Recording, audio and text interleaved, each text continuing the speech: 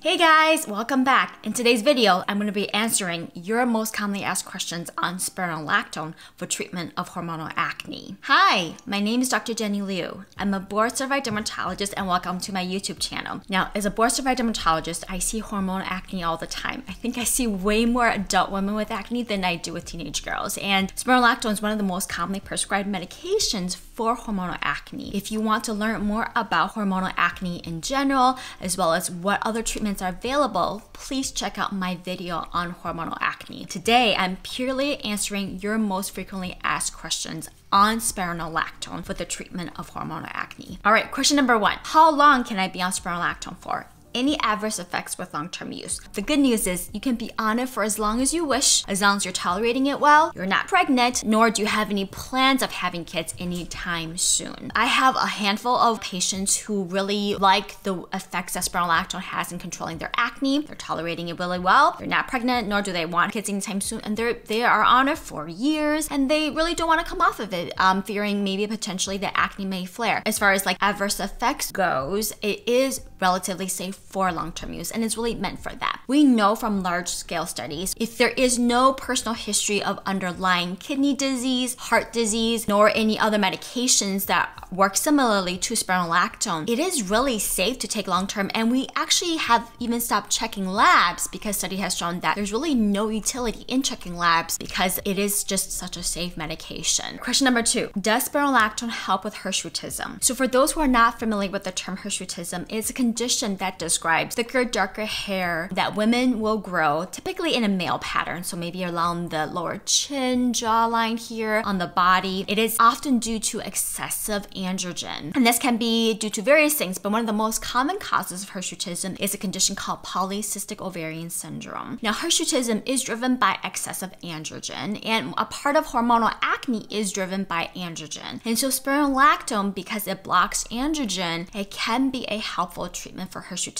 The doses often are a little bit higher than what we typically would give for treatment of acne. For acne, I find that most of my patients do really well between 100 to 150 milligram daily. For hirsutism, a lot of the studies and just the benefits really come with maybe even 200 milligram or even slightly higher. And the other thing that spironolactone can be helpful for, in addition to hirsutism, is female pattern hair loss that again is driven by excessive androgen. All right, next question. Can you take while breastfeeding? Absolutely. And I feel like this is information that not people know about. Now, obviously, spironolactone is not recommended during pregnancy. Our body goes through so many changes during pregnancy and postpartum, and we don't have a lot of great options available when you're pregnant. But postpartum, you can definitely take it during lactation. And many moms who choose to breastfeed for an extended period of time maybe feel like they don't have a lot of options available for their acne, but this is definitely one of them. There is less than 1% of the metabolite of the medication excreted into breast milk. However, WHO as well as the American Academy of Pediatrics both recognize spironolactone as a safe option during lactation. The only thing that I find that sometimes, especially in the beginning when you're first establishing milk supply, that it may just interfere with the production of milk supply, maybe because spironolactone is a diuretic, and if you're dehydrated, you're not making breast milk. So I recommend make sure that you have a well-established milk supply first, and then see your dermatologist and can talk about the options and the dosing. Next question. Will acne come back if I stop taking it? Really good question and not a straightforward answer. So in general, hormonal acne, it's gonna keep coming back. Even women who are perimenopausal can still struggle with acne. Anytime our body goes through hormonal changes, whether that's pregnancy, changing methods of contraception, starting and or stopping spironolactone, our body's gonna go through an adjustment period. And for some individuals, once your body adjusts, may flare a little bit in the beginning, but once your body adjusts, it may not be as bad, and you may not feel that you need to be on an oral medication. Because I get it too, like, you know, if we can avoid taking a pill for an extended period of time, why not, right? For some individuals, once you stop the medication, their acne comes back just like that. Everybody's different. Our body and how we respond to hormonal changes are different. Understand that with these hormonal treatments, just like it takes a few months for the medications to ramp up to full efficacy, the adjustment period may take a few months, meaning once you stop, it may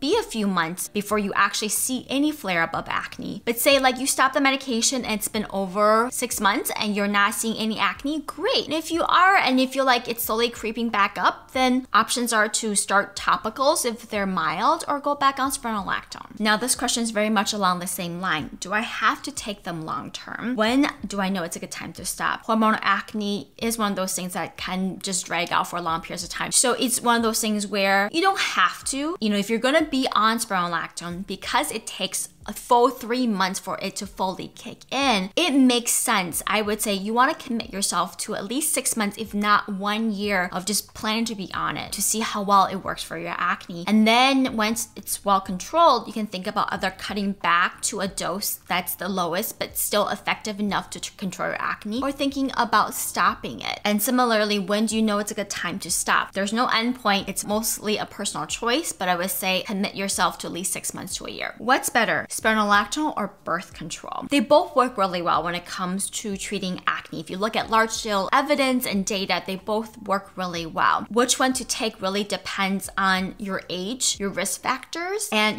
what other medications you're on. Some women are actually on both, and I do find that for those that do, the efficacy is enhanced. Or say if a patient comes to me and they're on birth controls already and their acne is not well controlled, I will go ahead and add on spironolactone on top of that. Often they'll get a little bit better result with controlling their hormonal acne, and definitely can be on two. We said that spironolactone is not really recommended during pregnancy, so you should not get pregnant. So if you're on an oral birth control pill, one of those that is approved to treat hormonal acne, it can be a way of making sure that you won't get pregnant while being on spironolactone, and the two works well together really beautifully in adding additional efficacy in controlling hormonal acne. As far as the risk factors for being on birth control pills, number one, we don't like to give the combined estrogen and progesterone birth control pills for women who are over the age of 35, if they smoke, if their history of high blood pressure, stroke, history of breast cancer. So those are some of the contraindications, right? So a lot of the older patients, like say in their 40s or even a little bit older, birth control pills is not my first really go-to. Contraindications to be on spironolactone, I would say, is if you have a history of severe kidney disease, heart disease, or on multiple other blood pressure medications that may affect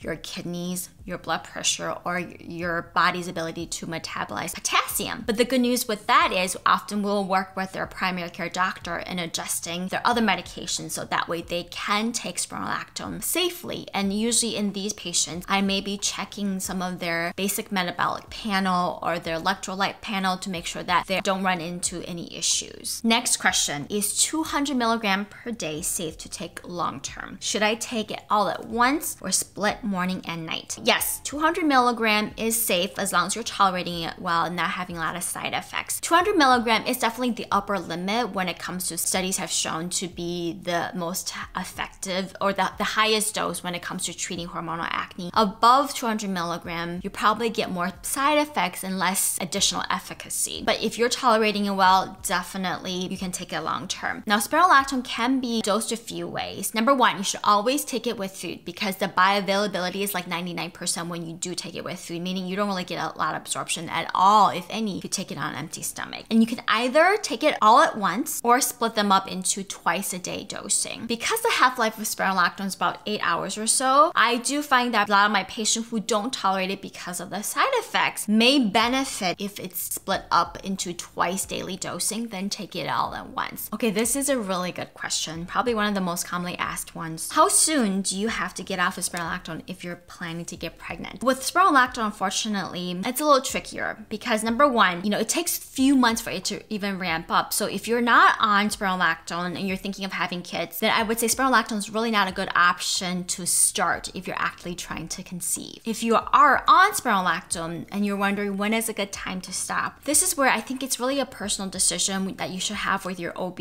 and or dermatologist. A couple things to think about is number one, do you have irregular menses, having spotting between periods or having irregular periods is one of the side effects when on spironolactone. So stopping sooner than later may help you better track your period, your ovulation, and may enhance your chances of conceiving. Spironolactone, the reason why it's not recommended during pregnancy is that it has been shown mostly in rat studies that at higher doses, much higher than what we normally would take as humans, it may cause feminization of a male reproductive system. So if you have a male baby, it may affect the genital development of that baby if you take it through pregnancy. We'll never have enough studies of spironolactone for acne treatment throughout pregnancy, and there have been case reports of women who needed to be on spironolactone during pregnancy and had male babies who had no issues. So all of this is theoretical. The good news is that spironolactone does not affect your fertility, nor does it affect your chances of really getting pregnant. It's one of those things where, again, it's a personal decision, but I think what makes sense should be based on your personal choice. But like, say if you want to stop a month or two and then before you actually conceive, I would say that may be a good time frame for you to consider. Next question. Do you avoid if there is a family history of breast cancer? And I'll extend that question to, is it contraindicated even in those individuals who have a history of breast cancer? The answer is no, you don't have to avoid. Studies have shown that spironolactone does not increase your risk of breast cancer or other uterine cancer or ovarian cancer. The risk of cancer with spironolactone really has only been demonstrated, again, mouse models when they're given orally 50 to 100 times the dose we would ever take. And keep in mind that animals have a different metabolic pathway than humans, and in these rats they develop benign malignant tumors. But we do know from really big, large-scale studies in humans when it comes to the use of spironolactone, which has been, over 20 plus years for the treatment of acne and hirsutism, that there has not been any increased risk of breast cancer. In fact, they even looked at studies of women who've been on spironolactone, whether they develop breast cancer or not. And again, there has been no differences in increased risk of breast cancer in those who were exposed to those who were non-exposed. So that's it, guys. I hope this gives you a better understanding of spironolactone and its side effects. Please, if you have hormonal acne, you can check out my other video on the details, but speak with your dermatologist on spironolactone. It can be a very good option for you when it comes to controlling your acne. If you have any other question on spironolactone, please comment below, or any other topics that you want me to do like a Q&A, comment below and let me know. Thanks for watching. See you guys next time.